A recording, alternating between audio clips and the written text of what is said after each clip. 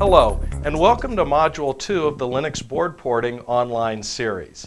Module 2 is an overview of the board porting process. The majority of developers who use TI processors are designing a custom hardware platform, one that meets the specific I/O power and form factor requirements of their end product. If these developers want to use Linux with their product, they will need the relevant drivers to support this custom hardware. Fortunately, TI provides a software development kit, or SDK, for each Sitara ARM product family, and this SDK supports various development boards. These boards provide a known good starting point so that in most cases drivers don't need to be written from scratch, but either modified or in some cases simply reconfigured to support any hardware differences. The first step in porting the SDK to custom hardware is to choose the development board which most closely fits the design to which you are porting. This should be done during the definition of the custom hardware, and whenever possible, the hardware components of the custom platform should be chosen to match one of these boards. It's important to understand that there is a significant effort in the porting of drivers, and this effort is directly proportional to the amount of difference between the reference hardware and the end product. It's TI's recommendation that you only deviate from reference hardware when absolutely necessary for the product's differentiation. Let's look at an example.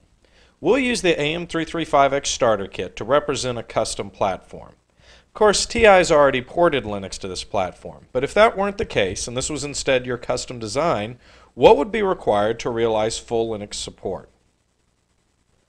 Well, the first step would be to select a similar board as a starting point. In this case, the BeagleBone White is an excellent choice because of its similarity to the AM335X starter kit.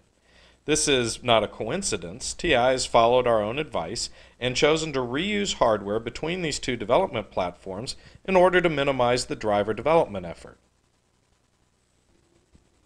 The next step is to identify hardware differences between the reference board and the custom design. There are two key additions that the AM335X starter kit adds to the BeagleBone White. The first is a touchscreen LCD, and the second is an audio output port. As per our previous criterion, these changes represent product differentiation, which is to say the addition of multimedia functionality on top of the base BeagleBone platform. Thus, drivers will need to be developed for these two new interfaces. Keep in mind that as part of the base platform support package, a full set of drivers is developed by TI for the peripherals of the SoC device, in this case the AM3358. So even in this example, there would be a generic LCD controller driver available as a starting point. This differentiation between processor support and board support is important and will be discussed in more detail on the next slide. Also, keep in mind that in reality, these audio and LCD drivers are available today from TI as a starting point since the AM335X starter kit is fully supported in the SDK.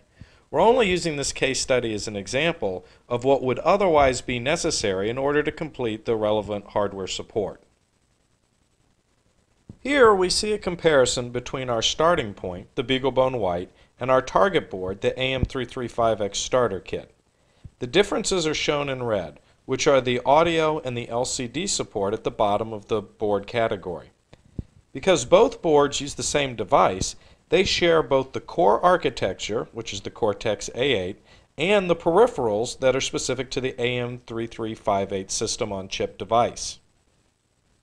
This will be the case for any porting effort based on TI ARM devices, since all Sitara device families have a software development kit that supports at least one development platform. So even in the worst case where all external components on the board are changed, a significant portion of the SDK Linux support package is still relevant and does not need to be modified. Also, as shown on the next slide, the source code for the Linux kernel is organized by these three layers of architecture, system-on-chip, and board.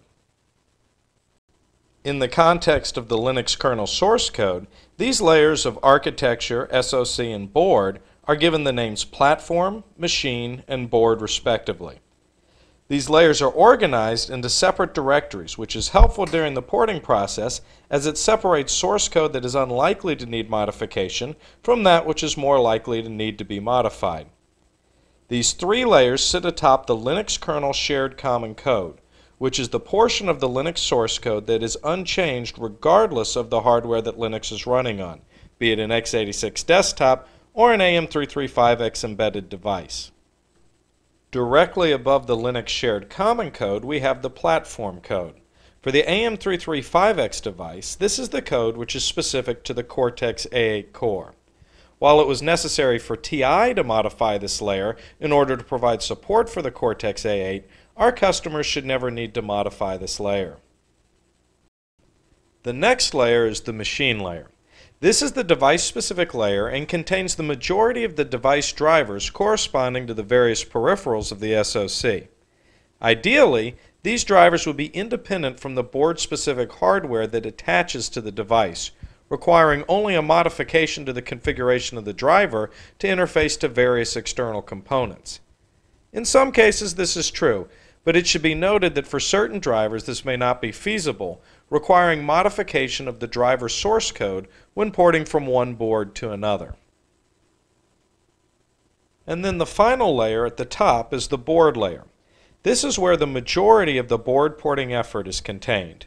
Ideally, all of the board-specific information is contained in the board file, generally as configuration parameters for the drivers that reside at the machine layer. Now that we've reviewed the basic structure of the Linux kernel source code, the first step in our hypothetical board port would be to load the code which doesn't need modification onto the new target in order to verify correct operation.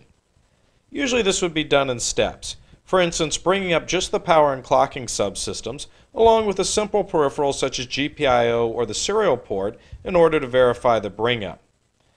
Later, the more complex peripherals could be sequentially added, such as USB and Ethernet, until every peripheral is verified. It's particularly useful in a custom design to replicate the exact hardware of either a UART, Ethernet port, or USB port, as these are the three most useful ports for debugging, and having a known good support during the initial bring-up of the board is extremely valuable. Also, there is usually little or no differentiation to be reached by modifying the external components which form these interfaces. Next, of course, we'll need to address the hardware changes. Some of the more common changes when porting across hardware are shown here. Pin multiplexing and device clocking are two fundamental configuration requirements that must be addressed in any board port, even at the stage of the initial bring-up of common components as shown on the previous slide. Next we see the audio and LCD hardware as shown in the red boxes in the lower right. This change to board-level hardware may or may not require a modification of the driver source code as provided at the machine layer, but at the very least will require a reconfiguration of the Linux kernel to include the relevant drivers. Finally, the change of external components will require configuration data and peripheral initialization functions to be added to the board file, which are used to initialize the new hardware. Taking a closer look at the board file, which again is the key component of the board port, we see that it's predominantly comprised of configuration structures and initialization routines. As an example, there's a data structure in the light green section at the top of the file which defines the pin multiplexing, as well as an initialization function in the following yellow section that uses this data structure as an input to set the appropriate registers.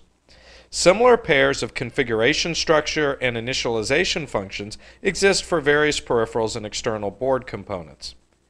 The board file is located in the machine directory. There may be multiple board files in the machine directory corresponding to various hardware platforms that all share a common device. The other components of the machine directory are as shown on this slide. Predominantly, it contains various drivers, although other device-specific codes such as PLL and power management routines are located here as well. The Linux kernel source code has a separate machine directory for each of the machines that it can be built for. In summary, there are four major concepts to implementing a board port. First, the Linux kernel must be configured with the appropriate drivers for any hardware that has been modified or added into the system. This may or may not include modification of the base driver code itself. Second, the board file needs to be modified to support any configurational changes. Within the board file, the pin multiplexing is set. Other combinations of configuration structures and initialization routines are used to set up the various peripherals and corresponding drivers that are used to interact with the added or modified external hardware. What is the first step in the porting process? The first step to a board port is to choose the pre-existing board that you will start from. TI's development boards with software development kit support are an excellent starting point for any board port. Ideally, the custom hardware to which you are porting has been chosen to match this pre-existing board. Both U-boot and the Linux kernel are organized into 3 layers. The lowest layer is the architecture, also known as the platform, which is the core device, such as the ARM Cortex-A8 core. The next layer is the SoC or machine layer, and contains the code which is particular to a given device or SoC system on chip beyond its core architecture, predominantly comprised of the various drivers used to control the device's peripherals. The final layer is the board layer, which generally contains initialization data that is specific to the various board components that are external to the Linux device. Understanding these 3 layers can save a lot of time and effort during the board porting, as in many cases only the board layer will require modification. This concludes Module 2 of the Linux Board Porting online series. Please proceed to Module 3, which is an overview of the Linux boot process.